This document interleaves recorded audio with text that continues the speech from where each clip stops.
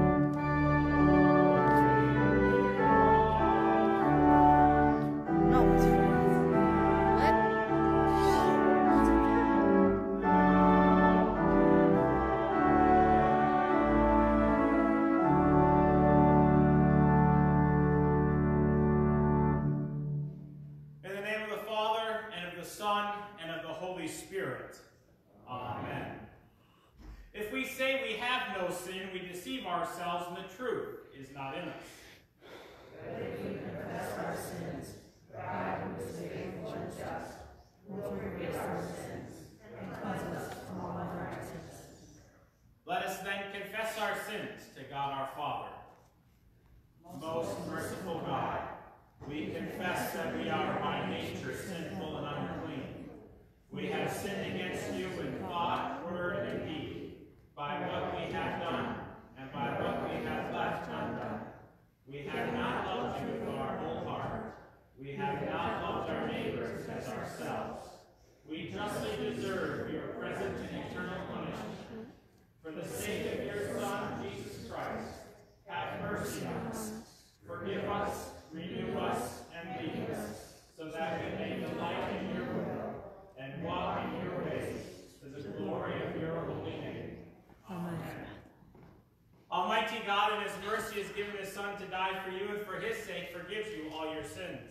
As a called and ordained servant of Christ and by his authority, I therefore forgive you all your sins in the name of the Father, and of the Son, and of the Holy Spirit. Amen. For you have delivered my soul from death, yes, my feet from falling. That I may walk before God in the light of life. When I am afraid, I put my trust in you. In God, whose word I praise, in God I trust, I shall not be afraid. What can flesh do to me? In God, whose word I praise. In the Lord, whose word I praise. In God I trust, I shall not be afraid. What can man do to me? Glory be to the Father, and to the Son, and to the Holy Spirit, as it was in the beginning, is now, and will be forever. Amen. For you have delivered my soul from death, yes, my feet from falling. That I may walk before God in the light of life. In peace, let us pray to the Lord.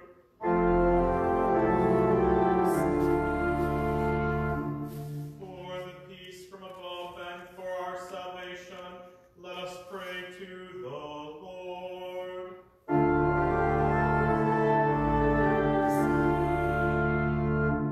For the peace of the whole world, for the well-being of the Church of God, and for the unity of all, let us pray to the Lord.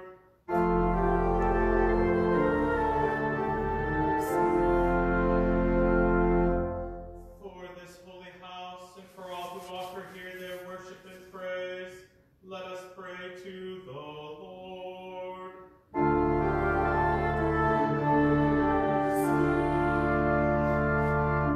Help, save, comfort, and defend us, gracious Lord.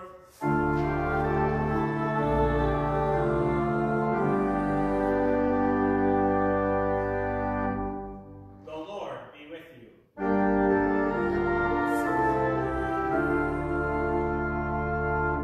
Let us pray. O Father, because your abiding presence always goes with us, keep us aware of your daily mercies, that we may live secure and content in your eternal love. Through Jesus Christ, your Son, our Lord, who lives and reigns with you in the Holy Spirit, one God, now and forever.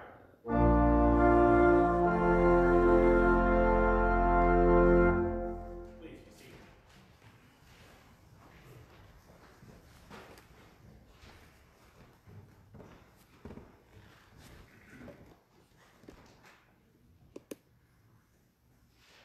Our Old Testament reading comes to us from the book of Genesis, the first chapter and the first 3 verses of chapter 2.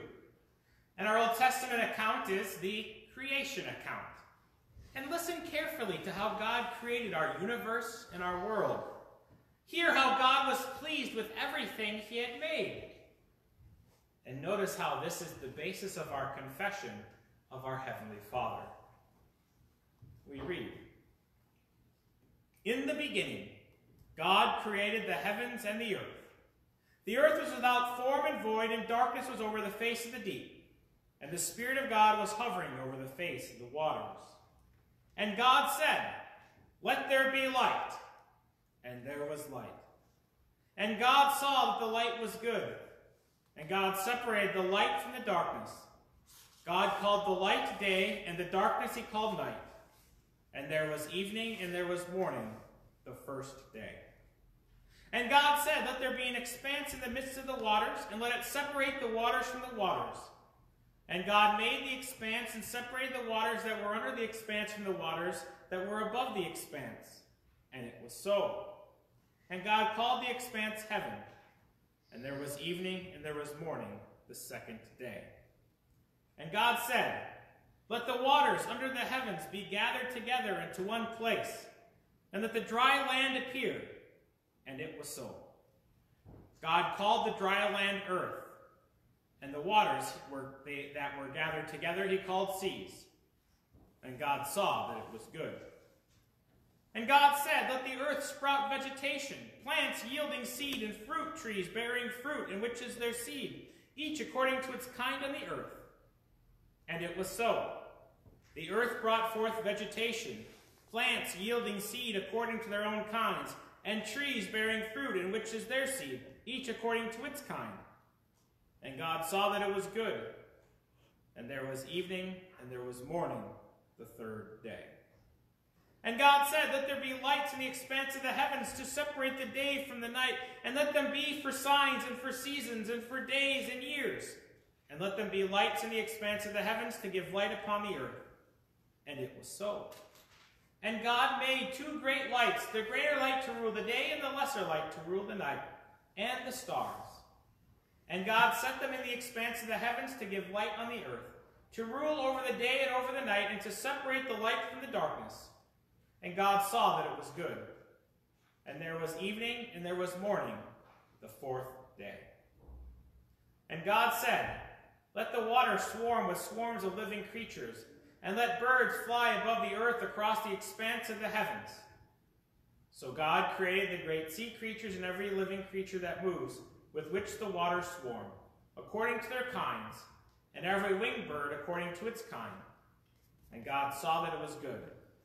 And God blessed them, saying, be fruitful and multiply and fill the waters and the seas, and let birds multiply on the earth. And there was evening and there was morning, the fifth day. And God said, let the earth bring forth living creatures according to their kinds, livestock and creeping things, and beasts of the earth according to their kinds. And it was so. And God made the beasts of the earth according to their kinds, and the livestock according to their kinds, and everything that creeps on the ground according to its kind. And God saw that it was good. Then God said, let us make man in our image after our likeness, and let them have dominion over the fish of the sea, and over the birds of the heavens, and over the livestock, and over all the earth, and over every creeping thing that creeps on the earth. So God created man in his own image. In the image of God he created him. Male and female he created them. And God blessed them, and God said to them, be fruitful and multiply, and fill the earth and subdue it, and have dominion over the fish of the sea, and over the birds of the heavens, and over every living thing that moves on the earth. And God said, behold, I have given you every plant yielding seed that is on the face of all the earth, and every tree with seed in its fruit. You shall have them for food. And to every beast of the earth, and to every bird of the heavens, and to everything that creeps on the earth, everything that has the breath of life, I have given every green plant for food. And it was so. And God saw everything that he had made, and behold, it was very good. And there was evening and there was morning, the sixth day. Thus the heavens and the earth were finished, and all the host of them. And on the seventh day God finished his work that he had done, and he rested on the seventh day from all his work that he had done. So God blessed the seventh day and made it holy, because on it God rested from all his work that he had done in creation. This is the word of the Lord. Thanks be to God. Our epistle reading comes to us from the 4th chapter of Galatians, the first 7 verses. God had made a perfect world, but as humans we rebelled against the Creator. Now Paul reminds us that we have been adopted by our Heavenly Father to be his children. And this adoption comes through his Son, Jesus. Paul writes, I mean that the heir, as long as he is a child, is no different from a slave, though he is the owner of everything. But he is under guardians and managers until the date set by his father. In the same way, we also, when we were children, were enslaved to the elementary principles of the world. But when the fullness of time had come, God sent forth his Son, born of woman, born under the law, to redeem those who were under the law, so that we might receive adoption as sons. And because you are sons, God has sent the Spirit of his Son into our hearts, crying, Abba, Father. So you're no longer a slave, but a son. And if a son, then an heir through God. This is the word of the Lord. Thanks be to God. Please stand as we continue with the Alleluia verse.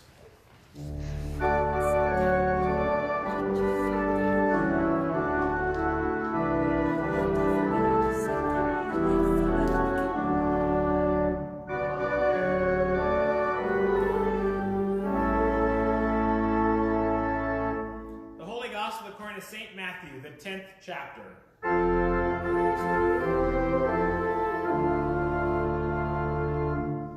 Verses 26 through 33, a reading that reminds us the truth about our Heavenly Father. He's the one we should truly fear. He's the one who will reveal all things.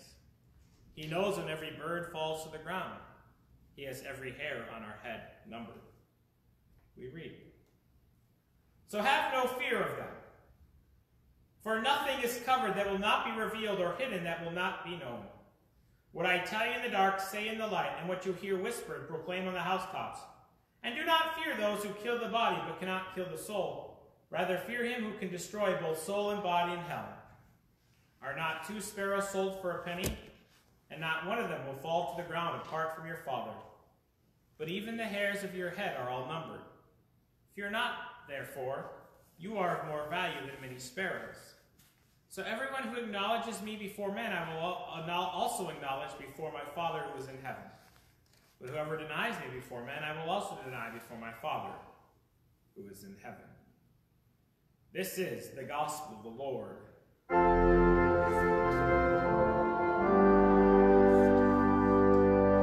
We continue with our next hymn, Children of the Heavenly Father, 725. Please be seated.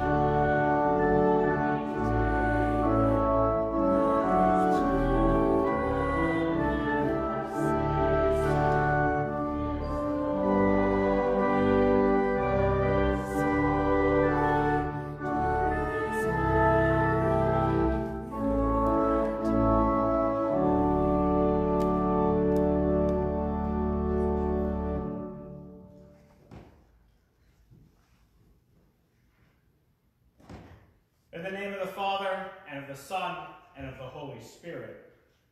Amen. I brought you into the world, and I can take you out. Anyone have a parent say that to them? Or maybe I should ask any parents who ever said that to their kids. Well, how about this one? If you don't come here right now, I'm going to give you something to be sorry about. Got a lot of heads nodding down.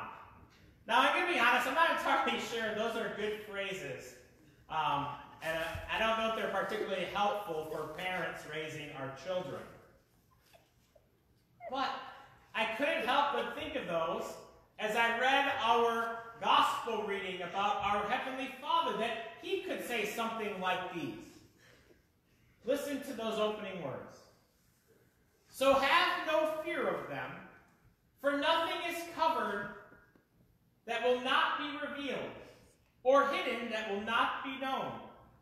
And do not fear those who kill the body, but cannot kill the soul.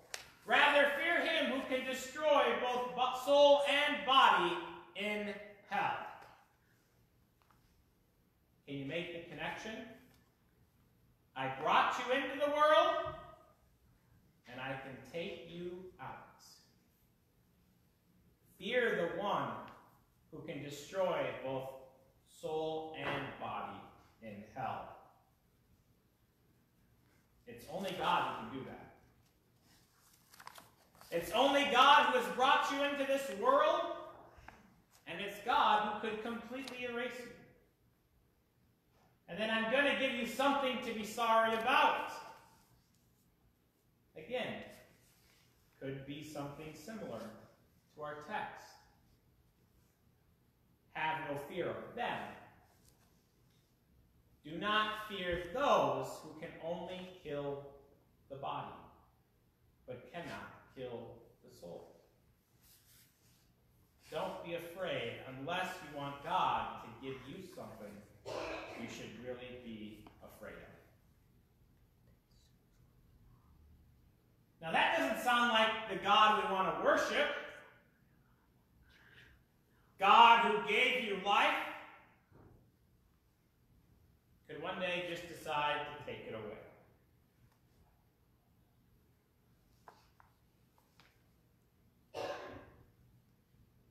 Some of us are afraid of things. And God laughs at the things that make us afraid. Because the only thing God says we should fear is himself. And this is what makes our relationship with our Heavenly Father both beautiful and dysfunctional. By acknowledging that there is a God who gave you life, that means there's a God who can take your life away. By realizing that there's a God who is in control means that you are not in control. By realizing there's nothing to fear more than the Heavenly Father can make a lot of people I know feel uneasy and make people rethink their status and relationship with God in the first place. Because the fact of the matter is, to acknowledge a Heavenly Father means to acknowledge that we're not really in control of much of anything. We can't give ourselves life, and we shouldn't be able to say when our life should end. I mean, we want to be in control, right? And yet, we can't determine the weather. We can't add 1 second to our lifespan. I mean, pay attention to all the things that happen around you. None of us has been able to change the news stories recently. And we are almost powerless against an invisible virus. Or how about this? We don't even know how many hairs are on our head. The fact of the matter is, we want to be in control. We want to be the Lord of our existence, but we aren't. And the fact of the matter is, we never can be. I've learned personally, the more I try to tighten my control over something, the more it slips out between my fingers. Contrast that with our Heavenly Father.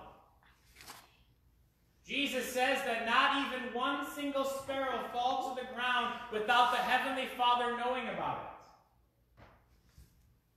Our Heavenly Father loves you so much, He really does have every hair on your head numbered.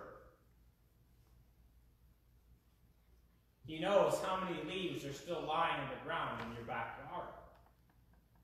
He knows how many deer are still running through your fields.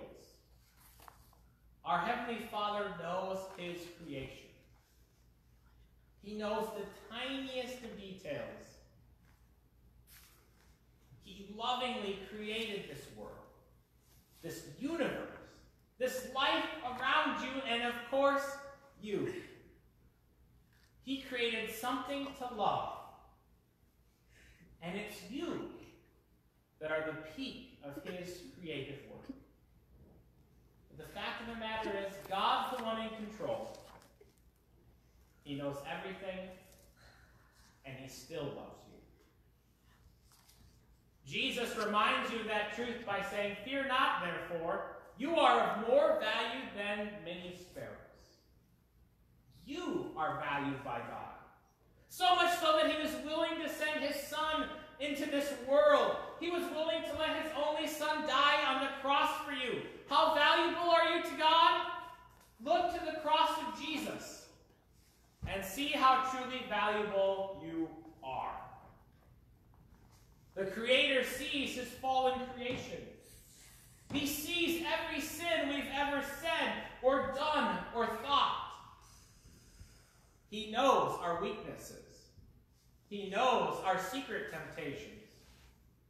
And he knows that we want to be God and to be in control of everything. And yet, amazingly, he still loves you. He hasn't abandoned his creation. Instead, he redeems it. He reclaims it as his. Through his love, he reminds us that he isn't just a God to be feared. He's a God to be trusted and loved. Loved because he first loved us. Trusted because we believe that on account of Jesus, he won't throw you into the fires of hell, nor abandon you in your weakest or saddest of moments. Trusting that he will keep you in his kingdom. Trusting that all things work together for the good of those who love him. And trust that we truly are now adopted children of God forever. And our text ends with a final reminder that as God's redeemed children, we are to confess him before others. Now that we fear, love, and trust in God above all things, when the subject of God comes up, we don't need to fear that other person. I mean, not compared to what God could do. When the subject of love comes up, we can talk about the love between God and you. When trust issues are shared, you can show your trust in God even in the most dire of circumstances, because you have a God that will never abandon you and who will always love you. And that's a truth that's worth sharing with others. And as we acknowledge our God in our life on that final day, you will be acknowledged by the Son before the Father. In the name of Jesus. Amen. We now continue our worship by confessing our faith in the first article of the Apostles' Creed and meaning. Please stand.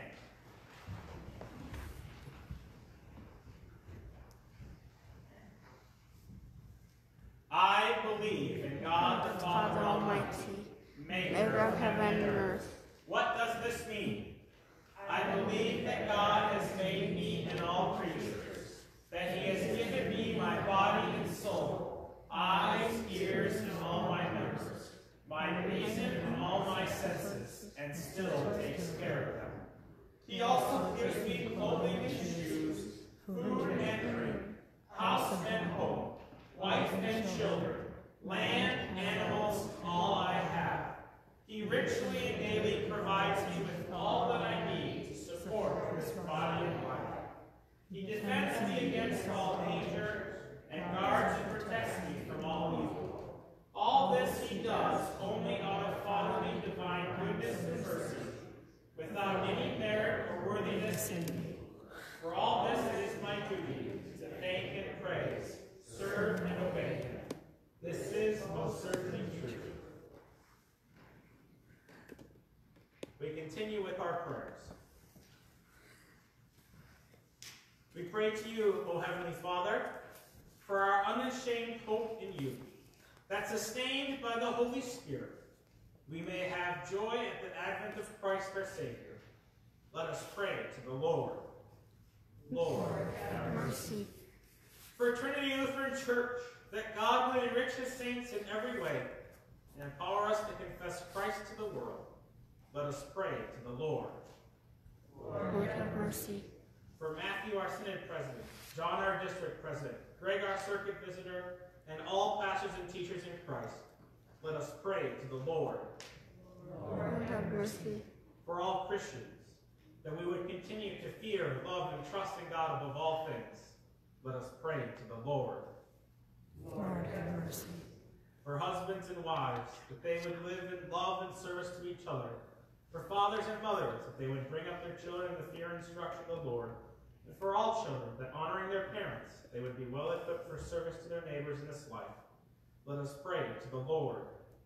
Lord, have mercy. For our governing authorities, that peace and order would be preserved in our nation. For Donald, our president, Tony, our governor, our military and police, all other civil servants, as well as all newly elected officials, and for a spirit of unity and cooperation among the people of our land and the nations of the world, let us pray to the Lord. Lord, have mercy. For all those in danger, trouble, sickness, or need, especially Marcy, Myron, Larry, Al, Marilyn, Helen, Harry, Helen, Jerry, John, Bridge, Joel, and Cheryl. For an end to the pandemic, that all would hope confidently in the resurrection, let us pray to the Lord. Lord, have mercy. For Trinity Lutheran School, that our Heavenly Father would make this a place where children could learn more about His creative work, His redeeming love, and an everlasting trust in God above all things. Let us pray to the Lord. Lord, have mercy. Into your hands, Father, we commend all for whom we pray, trusting in your mercy through Jesus Christ, your Son, our Lord, who lives and reigns with you in the Holy Spirit, one God, now and forever. Amen.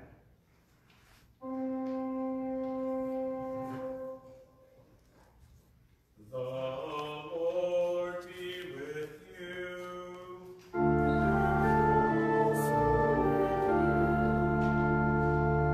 Lift up your hearts. Lift up to the Lord. Let us give thanks to the Lord our God.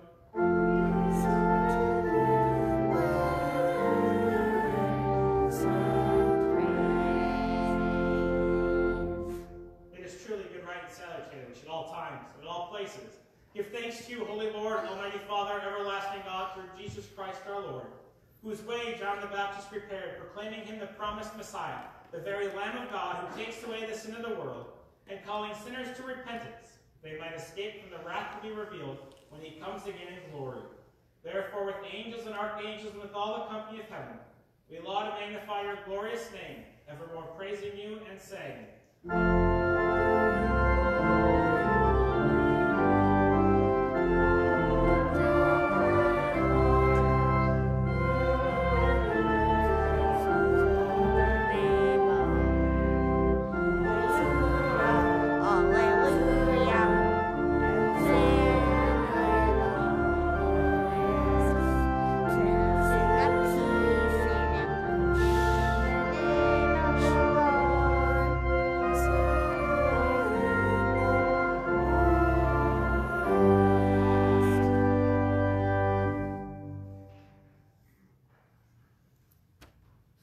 Blessed are you, Lord of heaven and earth, for you have had mercy on those whom you created, and sent your only begotten Son into our flesh to bear our sin and be our Savior.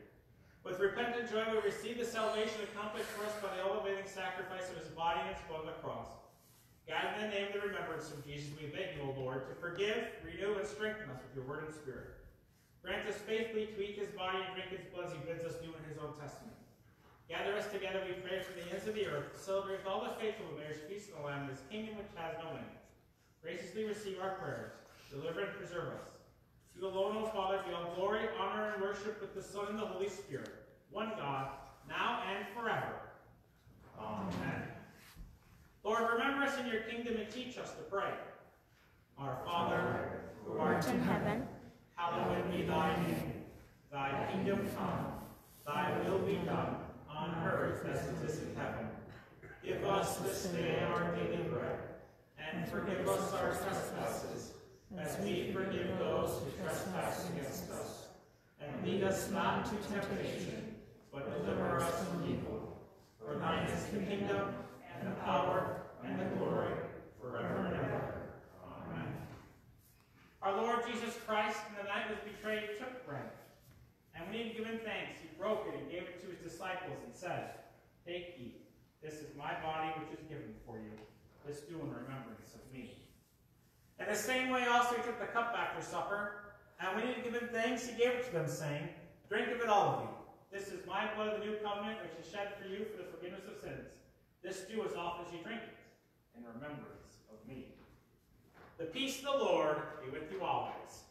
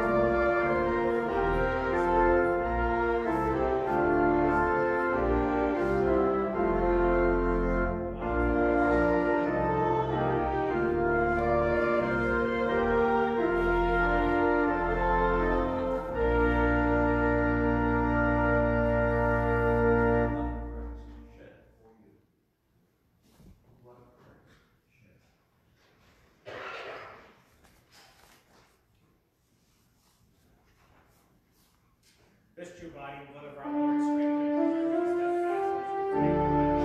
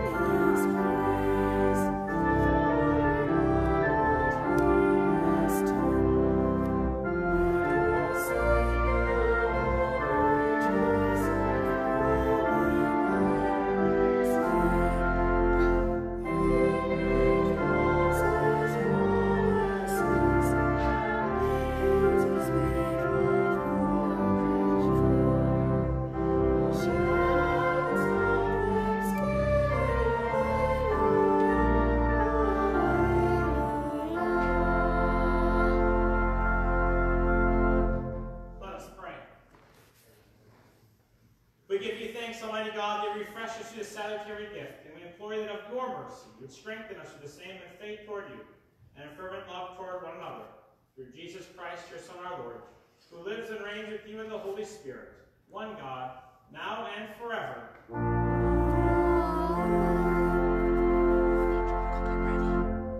The Lord bless you and keep you. The Lord make his face shine on you and be gracious to you. The Lord lift up his favor on you and give you peace. And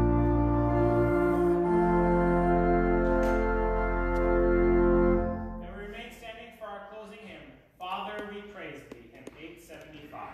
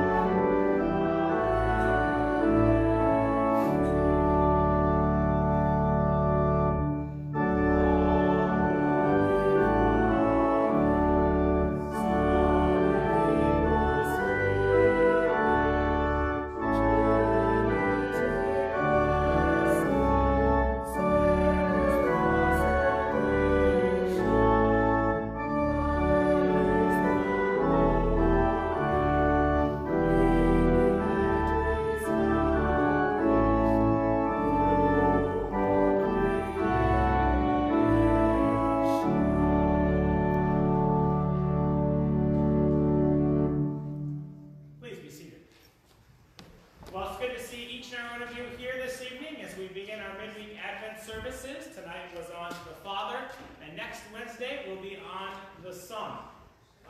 So that's our plan, and then 2 weeks from tonight will be the Holy Spirit.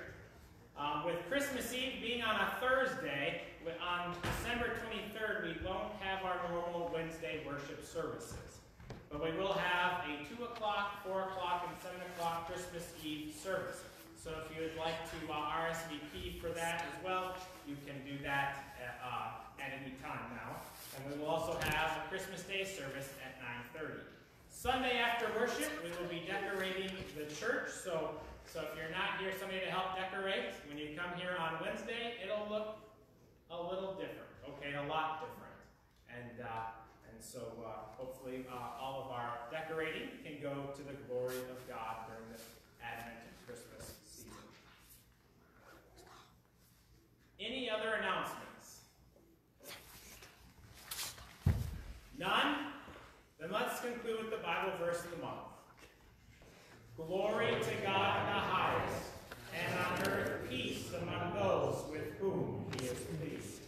God's blessings to you this week.